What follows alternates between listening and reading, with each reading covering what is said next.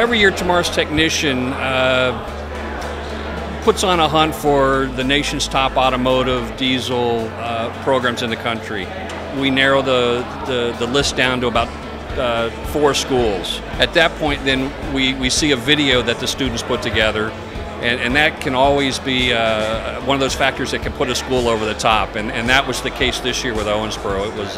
It was just a tremendous video. You could see the passion and the excitement that was brought out, and that really took Owensboro over the finish line in this case.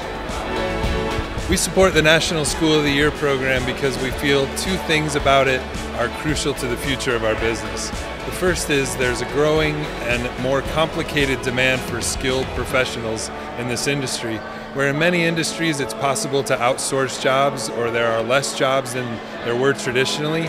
You cannot outsource car repair or truck repair. It has to be here, and we need the right folks with the right skill set to build going forward. And secondly, because it's really fun.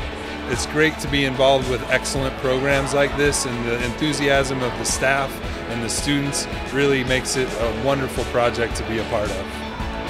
One of the amazing things about our Automotive Technology program here is we're not just training technicians for today, but we're training them for the future. All of our students are learning the basics of gas engine, diesel engine, the basics of suspension and all of that. But we're also taking them to the newest cars. We're taking them to cars that are not even on the market yet.